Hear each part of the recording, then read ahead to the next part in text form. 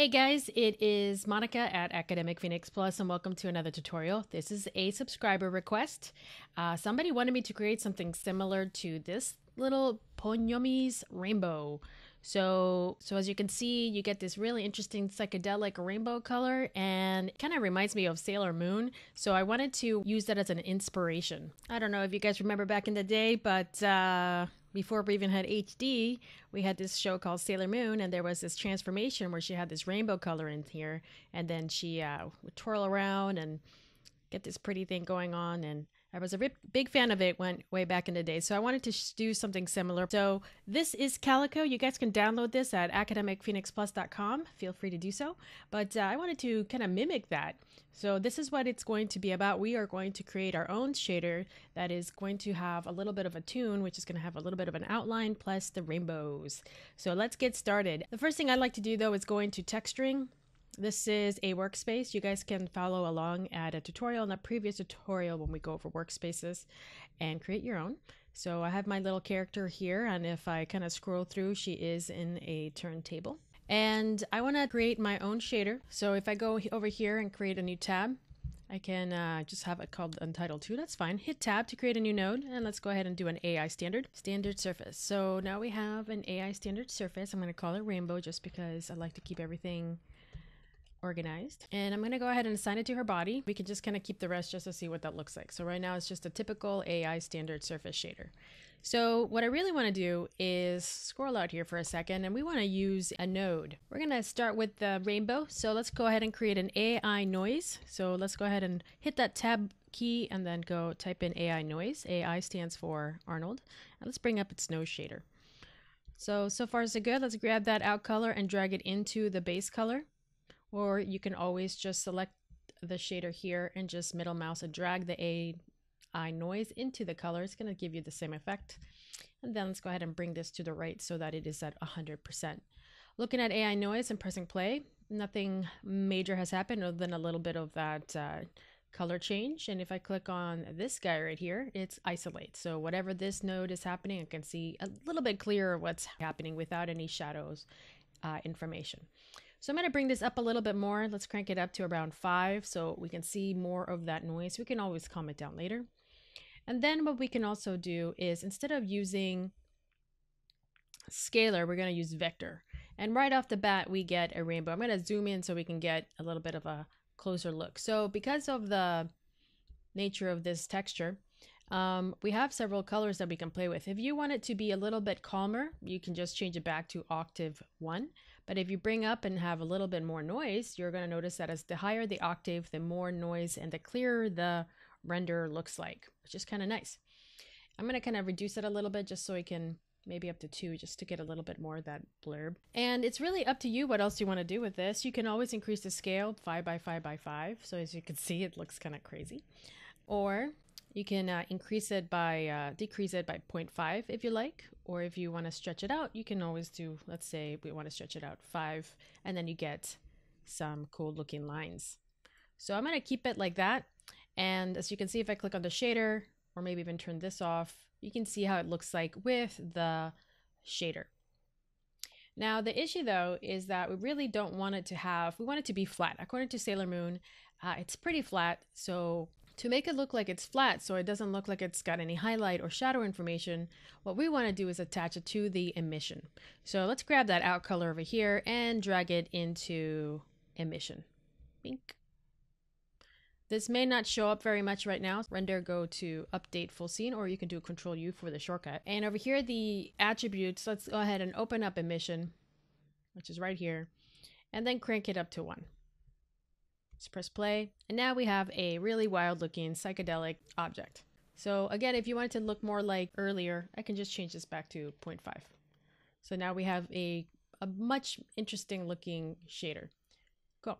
She still has some highlight information, so if you don't want those highlights over here in the corners, I can always just go and decrease the weight of the highlights or the specularity by 0, and now it's nice and flat. All right, so far so good. Let's assign it to the rest of it, but not to the eyes, because we really want to be able to see the eyes. So I'm going to zoom over here, select everything, and deselect the eyes if I can. And let's go ahead and reassign, right click, assign existing material. Where is my rainbow? Rainbow. There she is. Cool. Then I'm going to select my eyes, and I'm going to do the same thing because the shadow information is starting to take over too much. So I'm going to look for that AI standard surface, and let's go ahead and go to our emission and crank up that value. Now it's too much, so we are going to need to connect the color to the shader. So let's take a look at the eyes. I'm going to go over here. I have the eyeball selected. I'm going to click on this guy, which is going to reveal the shader. Zoom in. And let's grab that out color and attach it to the emission. So let me middle mouse and drag this to the color. All right, there it goes. And then I can increase it. There we go. So now we're getting that. At least we don't lose the eyes. So we're having a really nice effect right now. It's kind of cute. She's got a lot of color going on right now. And it's pretty wild. Cool. Looks good. Okay. So the next thing we're going to do is how do we create that Toon Shader? Well, we're going to have to combine two shaders so that we can get that outline. So let's go ahead and hit tab again and do an AI mix. There it is. This is the Arnold mix shader. Love using this one. Let's zoom out a little bit. Cool. And then we're also going to create another AI standard. All right, there we go. I'm going to call this one black outline, just so I can keep things organized. I have a bunch of shaders and I just want to make sure I don't get confused. All right, so let's make this black and let's crank this up to 1. And I probably do not need any specularity, so turning that off as well. All right, let's grab the out color, connect it here. Let's grab the out color for the black outline, connect it in shader 2. So when I look at shader 1, it's got the eye. Oops, that's a eye. Boy, that's a mistake. Let's get rid of that connection. And I'm going to select this shader, go back to number 2, shift select this one, and then click on that guy. There we go. This one just reveals all of them. All right, here's my mix shader. I'm going to grab the out color for this one and then drag it into shader 1 and then assign this into my object. So select all of this, not that. And let's deselect the eyeballs. Right click, assign existing material, and then look for that AI mix shader. All right. So what we have right now is a mix of the rainbow with my the black one. So if I grab the mix shader and I go all the way to the left, I'm going to get that rainbow. And if I scroll all the way to the right, I'm going to get black. So I have to drive this black one with a something that's going to give me an outline.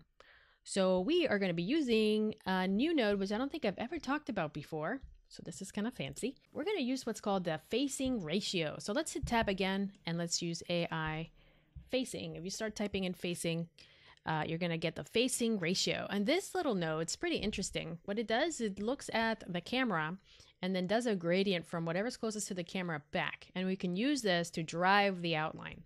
So what I'm going to do is take this AI facing ratio, which is a black and white image. Please note that there is no SG node, which means that it can't be rendered on its own. We're going to drag this into the mix. And immediately you can see a cool effect, which is the black is in the center, and as it gets further away from the camera, it starts to fade into the rainbow. This is the opposite of what we want it to do. So we're going to go over here to our AI facing ratio and invert. And now we have kind of like an effect. It's a little hard to see, but there is a little bit of a black outline on the edges. But we want to clean this up. Click on this guy right here just to see the effect. I have this node selected. If it's getting a little busy, let's clean this up a little bit. Okay. All right, here's my AI facing ratio. And I can kind of mess around with this. So we're going to move this to the left, for example, and you'll notice that it starts to take over the edges. You see how it's black around here? And as it gets further away, it starts turning white. It's kind of nice. So if I go in here, I'm getting that effect. So let's bring this back. So notice that if you want something that has a really thick outline, this is a really great way of doing it. It's a little faded. It does have a little bit of an effect around the edges. So it does give you a gradient, but it's outlining things really nicely. This is one way of doing toon shading, by the way, just in case if you're interested. But let's grab this and see what the bias does. The bias is going to make that edge even sharper. You start losing it, okay? So keep that in mind. You do start losing that edge. However, you can also increase it, so then you have this really dramatic shadow. So I'm going to take this and just kind of bring it to the right. until I get a little bit of a cleaner outline. And I don't really need too many other outlines. I just need to kind of make sure that my character, maybe mess this up a little bit more. I might want to bring this in a little bit, just kind of mess around. It's up to you how much of an effect you want. So you can have some really cool effects on this. Let's bring this in. And if it's getting hard to see, I usually click on this just so I can get a better idea. Really want that solidness to be on the back here. Then maybe bring this out just a little bit. So I'm trying to get that nice outline. All right, let's see what that looks like. Turn this off. Render update full scene, just because I'm worried that, and getting really close. Just kind of mess around with those attributes. Cool. So there we have it. We have a quick little render on how to create an outline. We have kind of like our own, we made our own toon shading. It can be revolved. It's got a little bit of an outline. There's some areas that I can increase the weight, but right now I'm actually very happy. If you guys wanted to, you can create separate shaders for the face, the head, and all that stuff so you can get a different outline. But hopefully you guys, that will kind of help you kind of recreate this Sailor Moon look. Now, the next question that I'm going to get is how to make this actually animate. So we're going to go back to our rainbow texture here, and let's go to the aiNoise. And if I do a control and I click on these values, middle mouse and drag, I'm going to get a little bit of that animated rainbow look, which is really fun. So I'm going to animate this. So I'm going to call this the plus side of Academic Phoenix Plus. This kind of shows you how to create the shader network that we used. We used an AI mix shader. We have a aiFacingRatio to drive the two shaders. We have the black outline, and then we have the rainbow standard, and then we have an aiNoise that drives it as well. By the way, you guys are more than welcome to change this colors to something red, for example, if you wanted to, or other colors. So you're not stuck with black. Black is kind of like the default for Sailor Moon, but just letting you know that there is other options as well. Okay, got distracted. Let's go back to this. All right, how to animate this? So let's grab aiNoise, and I'm going to keyframe this puppy. So over here to the right, I'm going to right click on my offset on my noise and say set keyframe. And then I'm going to scroll over here all the way. I think this is a 180. I'm going to control right click and just kind of give this a crazy amount, and then right click set key. Again, this is where the timeline is, and then I can watch it. I can kind of get a general idea of how the animation's moving. If it's not moving fast enough for my needs, you can always go and click here, go to 180, and you can always manually change the, so for example, let's do 50. So now when this thing scrolls around, I should be able to see a nice change. Notice how the hair is changing. It's probably very dramatic, but there you go. That is a quick way, sort of quick way of creating your own standard. Let me just go back to my classic. Bring this back out. I'm going to render this out so you guys can kind of take a look at what this looks like in its full glory. There is shadow information. I probably do not need the dome, so because this is driven by something else. So if you want to, you can always just break the connection, and maybe notice that she does produce light, so just keep that in mind. But you can change this to white, for example, if it lets me. If it lets me, there we go. Well, boy, she's super bright now, so you might want to calm that light down. Maybe the intensity is too strong. There we go. So she does get an outline. She does have all of these really cool stuff, and now her textures actually animate. So I'm going to go ahead and render this out so we can see it in its full glory, and I will be right back. Okay, here we are in After Effects. Let's take a look at what we have. I'm going to hit spacebar, and there she is. Rainbow magic power. Cool. It's a little fast. You guys can always change it at the noise offset and just kind of reduce the intensity of it if you like. Otherwise, here it is.